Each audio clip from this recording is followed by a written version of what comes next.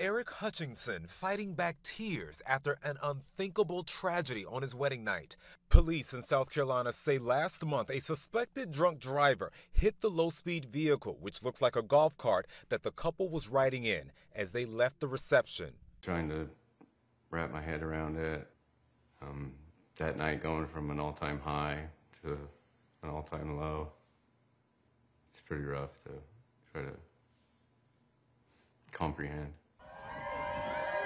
Video showing Eric and his wife Sam basking in the glow of matrimony, leaving the reception near Charleston. Minutes later, while riding in the low-speed vehicle with some family members, they're hit by a car. Hutchinson, his brother-in-law, Benjamin, and nephew Brogan were rushed to the hospital. Sam died after the impact. I remember waking up just kind of foggy, out of sorts, and I could see my mom's face, and you could just tell something was wrong. And I asked her, "Where's Sam? Where's Sam?" And then that's when she told me it was the incident and that Sam didn't make it.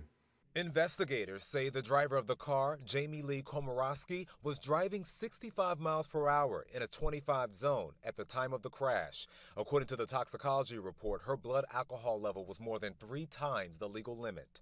This week, Hutchinson filing a wrongful death lawsuit against Komorowski and several businesses where she allegedly drank the night of the crash. Hutchinson also suing her employer and supervisor, accusing them of pressuring Komorowski to attend a function and consume excessive amounts of alcoholic beverages that night. Her employer saying in a statement there was no officially organized employee function around drinking, and Komorowski had just started training for the job. The driver remains behind bars. She's charged with DUI and reckless homicide. She has not entered a plea.